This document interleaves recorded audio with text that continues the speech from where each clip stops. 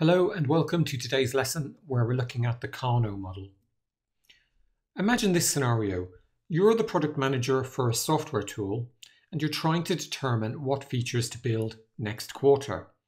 Now, you have a huge list of features you'd like to build, but you don't have the time or budget to build all of them. So you need to decide what features you're going to prioritize. But how? Well, one option might be to get your team together to brainstorm ideas. Another might be to survey what's important to your customers. Now, these two approaches will obviously generate you lots of options and ideas.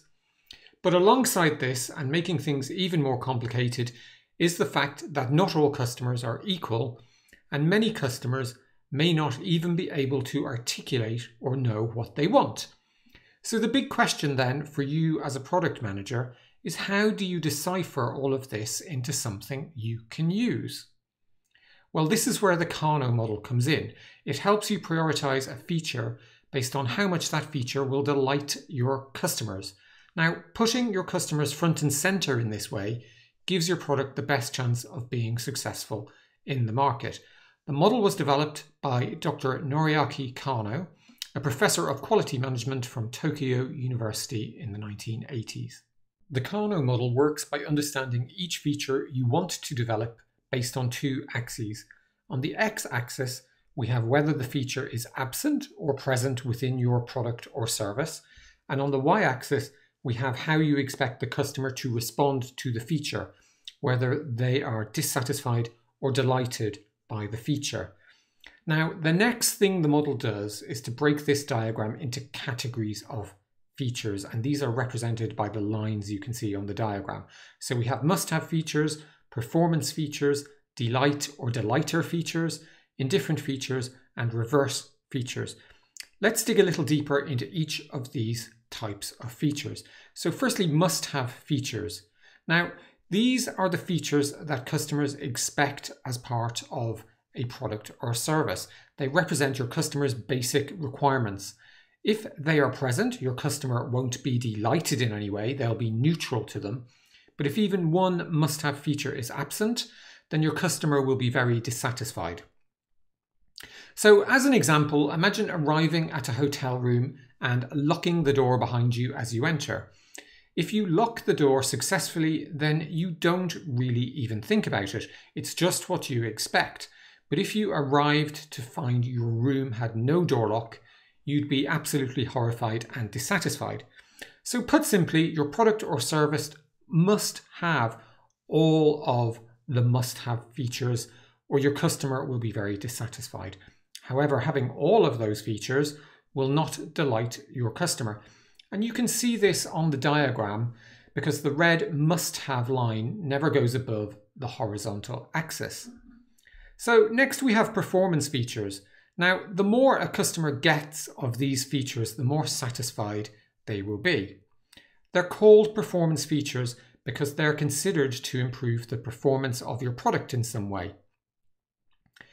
Performance features have qualities like cost, entertainment, ease of use, or security.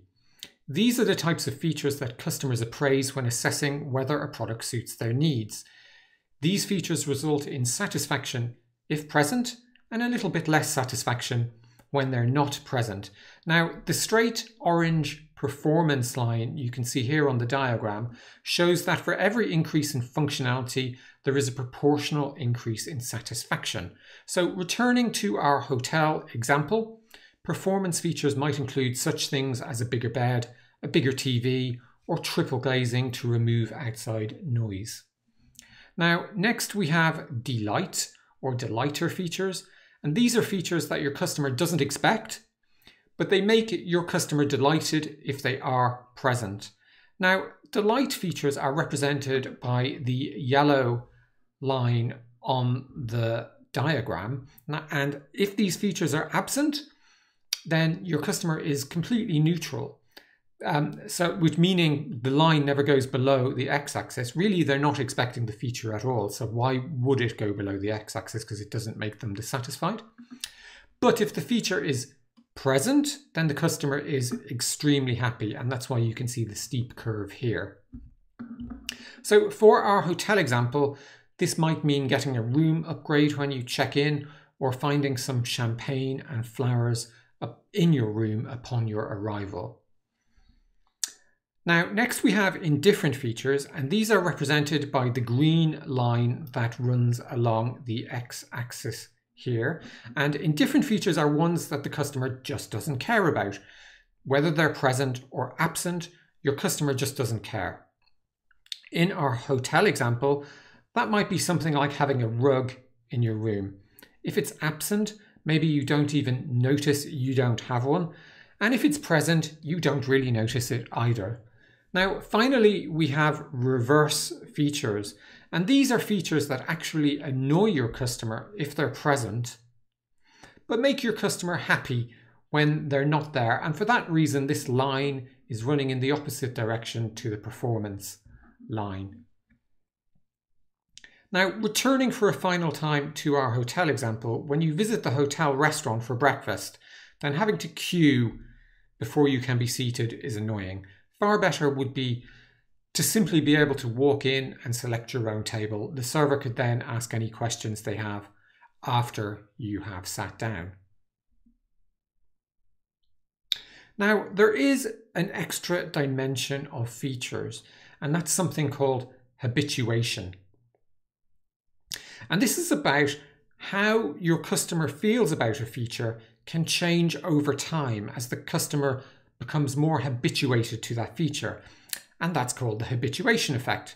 Now, delighting features can become performance features and eventually must-have features. So one more time back to our hotel example. In the 1960s, your customer might have been delighted to find a TV in their hotel room.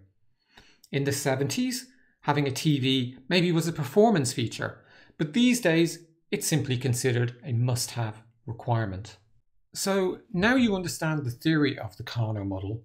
How do you actually use it? Well, here's a 5-step process you can use. And it starts by selecting the features you want to consider, then surveying your customers in the Kano way, then categorizing each answer according to a table, which I'll show you in a moment. Fourth, you collate your data, and finally, you prioritize the features you will deliver. So let's start by looking at step 1. Select the features to consider. So here you simply create a list of all the features you have under consideration to implement. And that list could come from many sources. So maybe your backlog, maybe requests from customers, maybe management or team brainstorming. The second step is to ask your customers how they feel about each of the features you've identified in a standardized way using 2 questions. So the first question is asked in a positive way called the functional way. And that means you ask your customer how they would feel if the product had that feature. And the second question is asked in a negative way called the dysfunctional way.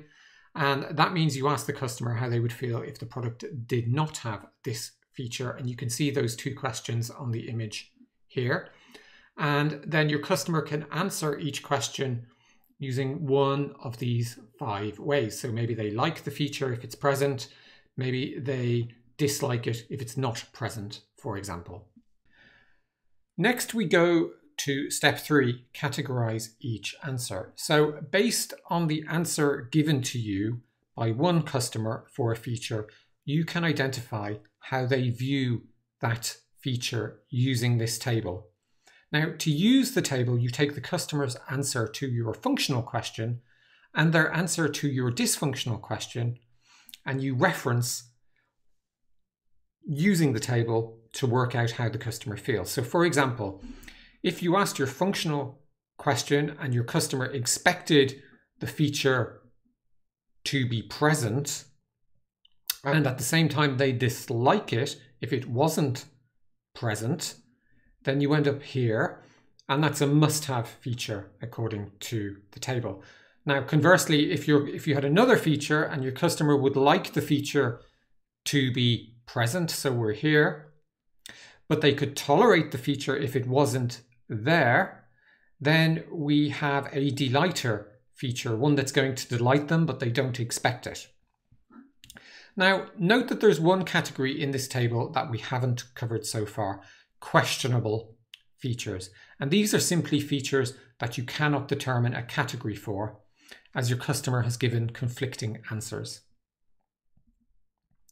Now, step 4 is to collate your data. So based on the answers provided by all customers surveyed, you'll be able to understand how they, as a unit, view the features you have under consideration. So for example, suppose you're considering implementing 5 features and you surveyed 10 customers, your data might look something like you see here. So you can see feature 1, 7 people you survey think it's a delighter feature, 3 think it's performance, and conversely, feature 5, 8 people are indifferent to, but feature 4 here, 10 people feel it's a must-have. So the final step is, based on this, you prioritize the feature you'll deliver. And the way to do this begins with committing to deliver the must-have features. Your customer expects to see these and they'll be disappointed if they're not present. So you have no real choice, but you have to build them and build them first. The next step is to take a look at your performance features and try to include as many as you can. Next, try to include features that will add delight. Now, if necessary, you can cut out some of your performance features so that you can include some delighters. So from our example on the previous table, that would mean scheduling features 2 and 1 next, time permitting. And the final thing to do is remove any reverse features if you have any. Finally, all indifferent features can be ignored as they deliver no value to your customer. So that's it. In summary, the Kano model is a unique way of prioritizing new features that puts customers at the heart of product and service development. It puts customers front and center of your prioritization process.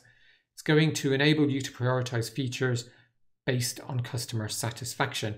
And over the medium to long term, this can help the perceived quality of your product improve at the highest rate possible. So that's it for this lesson. Really hope you enjoyed it, and I look forward to speaking to you again soon.